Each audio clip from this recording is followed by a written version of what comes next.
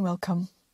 Anyone who's been to Merchant City Yoga on a Sunday knows how much I love catching up with everyone over a cup of my freshly brewed spiced chai. These Sunday chai sessions really bring everyone together. A true celebration of friendship, community and connection. I want to try and capture some of that magic and share it with you at home. So I've invited some familiar faces from our MCY family to chat with me over a cuppa. I'm affectionately calling them the chai sessions. Pop the kettle on, get yourself comfy and come and join us. Hey Laura, thanks so much for joining me for my chai. I hope you've got a cuppa because I'm just reaching down. Look, I've got one right here. Got my wee cup of tea. Thank you so much for joining for a bit of a chat about yoga for children. And just before we get into that, I thought it might be quite nice to introduce you to everyone, so they know a little bit about you and a little bit about your background. So for everyone who hasn't met Laura yet, Laura's a qualified child development officer and has worked in the education sector, in the early years education sector for many years here in Glasgow. And she's also one of our yoga teacher training graduates, our CYS Glasgow yoga teacher training graduates. And I'm really delighted that Laura is bringing all of her knowledge and experience in both of those fields together to offer a very special workshop to help yoga teachers teach yoga to children. So Laura, very warm welcome.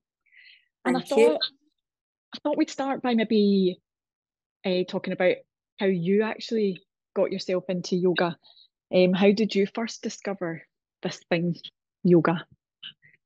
So I think like a lot of people, I was in a gym and I went to my first yoga class. I think I was living down in London at the time, and I just found something quite magical about it, quite calming about it. At the beginning, I did use it as a form of exercise, but I started to recognise the other benefits of it, about how it made me feel, how it made me feel calm. And I think I started using it more for those benefits than opposed to being an exercise. I also worked at the time within the airline industry. So I was away from home a lot. And the beauty about yoga is that I could take my mat with me and I could practice anywhere in the world I was. I could practice in my room. Also had the beauty of being able to practice, outdoors early in the morning. And I just loved it. It just made me feel so much better mentally as well as physically. And then I didn't really think about going into teaching until it was kind of played in the back of my mind for a while. And then I think it was more like during the COVID times that I was practicing more and seeing the benefits. And that's when I set the child course as well. And that's when I contacted you. I think it was just before actually COVID hit that I came in to see you. I think it was. I think it was like before we went into lockdown. I came in to chat to yourself, and I think Anna was there, and you were working with students at the time, and those heady pre-lockdown days. I came in and I had lunch with everybody. I think the lunch sold it for me as well. I made my decision then that I was going to sign up with Merchant City Yoga and sign up for the course, which I did. And it's been one of the best things I've done for going forward in teaching, but it was kind of life-changing as well, the other aspects of it for me. Yeah, can you maybe tell us a little bit more about how, because obviously like you were one of the groups that we had a particularly challenging time continuing with the teacher training, given everything that was going on. So the groups that we had through lockdown, I feel it wasn't just the yoga that was challenging them and the questions we were asking and the questions we were asking of themselves, but actually like we had much bigger challenges to consider as well. So maybe you could share a little bit more about some of the challenges and maybe what you got out of that. Yeah, so I'd sat with, when I signed up for the course, it was all going ahead in person. Then obviously we got hit, I think, with the second lockdown, and that wasn't going to happen. I also took COVID pretty bad as well and got diagnosed with long COVID. And I actually had to make the decision to hit pause and come back the following year, which was really, really tough. But yeah, sometimes stepping back is the hardest decision, isn't it? Yeah, but all those things, and you really helped me through it with, you know, listen to your body, do what's right for you, because I was trying to push myself and it wasn't achievable. I was homeschooling as well, like a lot of people were. I've got 2 kids at home, and I just it didn't feel as if I was giving it 100%. It didn't feel great either. But that mental side of it made me look more into the philosophy of yoga and more into that side of it as opposed to, you know, all the physical practice of it, which looking back now was actually a blessing because it made me focus on the other parts of it, which have really helped me with my career moving forward and with decisions that I've had to come up against. So yeah, I hit pause on it. I think it got to about the January and I ended up coming back the following August. And we were in person again. We were in person for the whole year, and it was great. I absolutely loved my time with you and everybody that was on the course with me. I made a lot of friends from the first part of the course, the first 6 months, and then, you know, going forward into the second part, I met a lot of really lovely people that I've still kept in touch with to this day. Yeah. Well, you got the best of both worlds there, eh? Yeah. You got 2 groups to stay in touch with. Yeah, and I think that's the thing. It was like I felt, oh, I've really let myself down and everybody else. But now looking back, I've actually benefited from, you know, having a bit extra training and, you know, looking at the other sides of the yoga practice, not just the physical element, which I was too focused on, I think, at the beginning. Yeah, and that's easy to do, and we all do that. And you know, I was actually just having a conversation the other day with somebody about how hard it's easy just to push on and push through, but actually sometimes it's the harder decision to step back, to not do something that you really want to and that you're committed to and everything, because we do kind of feel, don't we, that it's somehow a lack of commitment or a lack of drive, or there's something that it's almost like an admission of failure. But if it's the right thing, if it's a good decision for you, then it works better in the long, you know, if we can take a step back and look at the bigger picture, you know, it works much better for us. So maybe I can ask why you believe it's so important for children to be taught yoga, for children to practice yoga.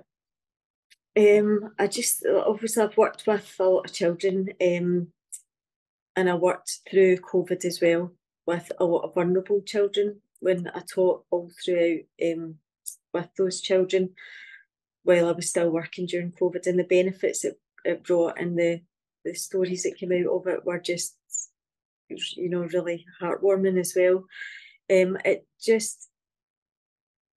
We worked in really, really small groups. Obviously, I was working with early years, so the concentration isn't there as much. But they really, really took to it. They took to the breathing. They absolutely loved it and got so much out of it. And it kind of helps them self-regulate as well with behaviours. You know, being able to, you know, just sit back and think about actions, think about what they're doing. Also the fun element of it, you know, being with their friends, and learning something new, learning something like the whole breathing as well, like stop, have a breath. I mean, how many times do we say that to people? Right, okay, stop, breathe. You know, with children, it just gave them something to slow down a wee bit. It's okay not to be competitive. A lot of the things that we teach for children are always to be the winner and be the best, and this was good for kids that weren't as competitive. You know, don't get me wrong, it's good for all kids, but for people that the kids that were a bit shyer and maybe didn't want to be winning all the time or weren't as confident or didn't want to volunteer for things. It's so good. It's so good for them. Yeah, and what sort of mental and physical benefits did you see in the children that you worked with?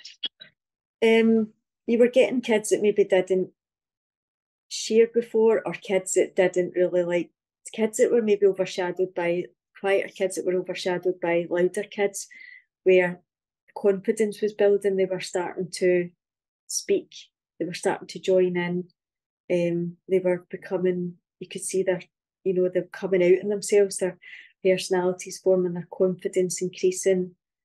It was just lovely to watch. So one of the things that I love about your approach is that you're not teaching teachers games to play with the children. You are teaching yoga to children. So how do you go about, you're talking about some of the challenges there of working with, for example, the early years where their concentration isn't as developed as some of the older kids. Like, how do you go about making yoga engaging and fun for the children? Very much, it can be, you can go in with the biggest plan in the world of what you're going to do that day, and it can change dramatically because it's got to be engaging for the children. So sometimes it's very much, it can change on how they're feeling that day and what their interest is. So it's quite child-led. So I think it's always to have that in the back of your mind. You can't make people do things that they don't want to do. If they've been off, doing something else, they've maybe been working on another activity and they still want to take that forward, they're not ready to stop on that. You can incorporate that into the yoga as well. There is an element of games involved, but again, it's more working with each other, not anything competitive. It can be things to do with breath work, kindness, working in partners.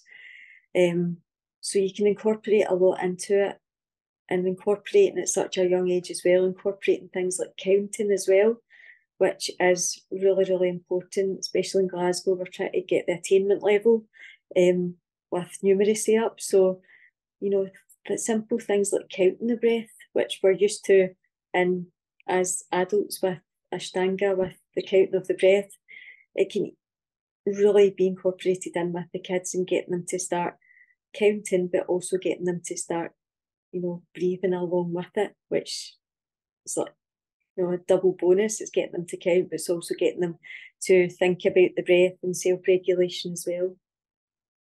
And it's those simple things, isn't it, that are so effective. Yeah. So how do you adapt your teaching approach to try and take into account, children with different personalities, maybe different abilities, or even different needs from some of the other kids? So I think treating them like individuals, giving everybody the opportunity to have a voice and be heard as well, despite what their needs are. You might get kids that don't want to join in at the beginning, and that's fine. If they want to sit and they want to observe, let them. There shouldn't be any pressure for someone to have to do a certain thing and have to perform. If they want to just maybe sit and observe, there's no harm in that, just letting everybody be individuals and treating everybody individually and treating everybody respectfully as well, not having a uniformed approach to what we think should be done and that we should be doing a certain thing at a certain time. And you get more out people, the confidence starts to build as well. I had two little boys that were twins, and the very, very different personalities. One wanted to please and one wanted to join in straight away, whereas the brother wanted to watch, and he watched for quite a number of weeks, and then eventually one day just started joining in and really, really enjoyed it. But even though he wasn't joining in at the beginning, when you were asking for volunteers to come, he was the first person to put his hand up to come.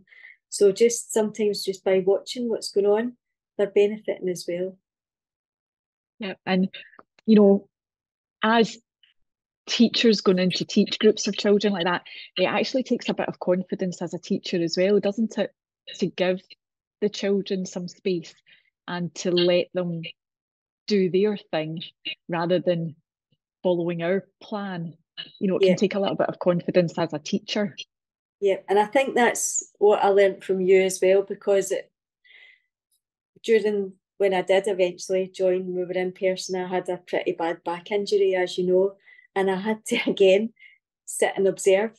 And at the beginning, I was thinking, oh God, I felt like everybody's doing this and I'm just watching. But by actually just sitting back and watching, it really benefited me as well, because I got to observe lots of different lovely styles of yoga. I got to watch people's movements and realise that everybody's not the same. Everybody's different. Everybody does things differently. So it's just the exact same for a child.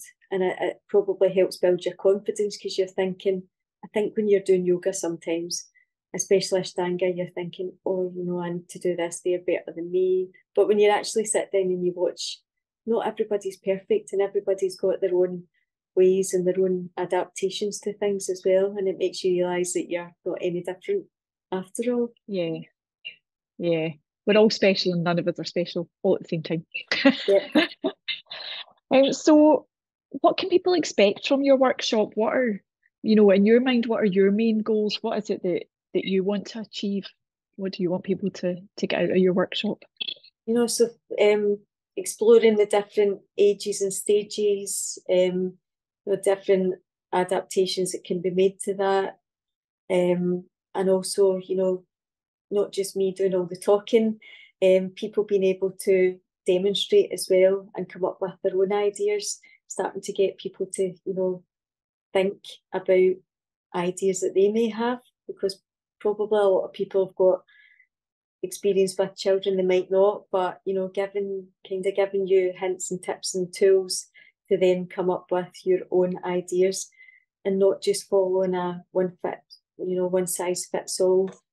Some people are really like, there's a whole thing about yoga stories and singing, and that's great, but you have to be comfortable with it. So whatever you're comfortable with and what you can bring to the table as well can absolutely weave in with, you know, the things that I'm going to talk about and things that I'm going to demonstrate as well. And as well as hopefully giving people some confidence to go out and start to share yoga with children, what kind of key skills or techniques are you thinking that you would like people to leave the workshop with?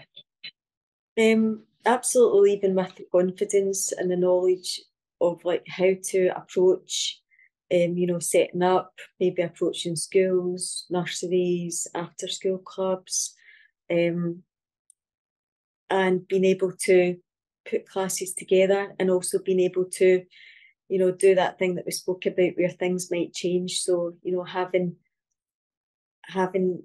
ideas, having the confidence of if things change on the day, you know, not to freak out.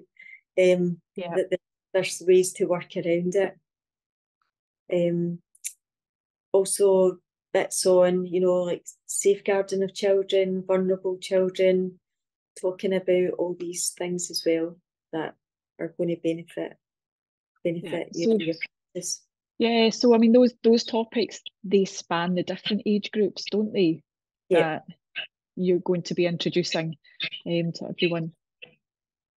Yep. So what to do if these kinds of situations arise, giving people examples, you know, and sharing what you would do and what you think you would do. And as you say, for different ages and different stages, different techniques,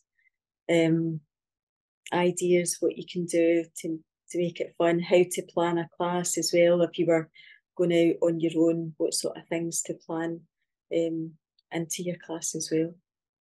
Yeah, I mean, I think we are being very ambitious, Laura, in how much we are trying to pack in to this one workshop, and hopefully it'll all work out. You know, if there was one thing that you could give people to take away just now, like one practice or tip that you could give to people who want to work with children just now to take away, what would it be? I think just to believe in your abilities. Like everyone that's coming will either have their own practice or, maybe be yoga teachers already. So you have all those. I'm not going to teach people how to suck eggs.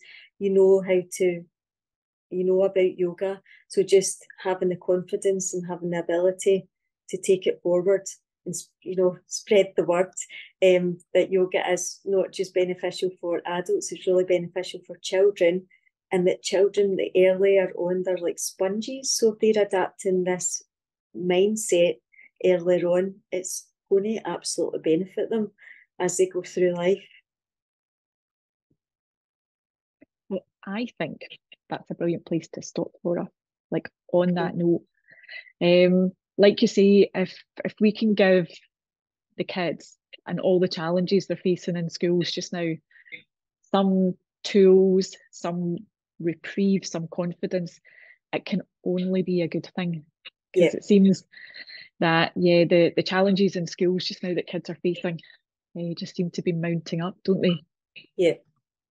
So it's having those tools and using them all through life, absolutely a great thing for them to have and to share with others as well. Great, Laura. Thank you so much. Okay, thank you. This very special Introduction to Teaching Yoga to Children workshop with Laura will take place on Saturday, the 11th of November 2023, and it runs from 9:30 till 4 p.m. And during the day, Laura will cover key topics important to teaching yoga for early years, primary children and teens. And in her workshop, she's going to blend education, practical insight, and of course, because it's here at MCY, loads of fun too. If you'd like to join Laura, you can book directly from the workshops page of the website at merchantcityyoga.com. Thank you.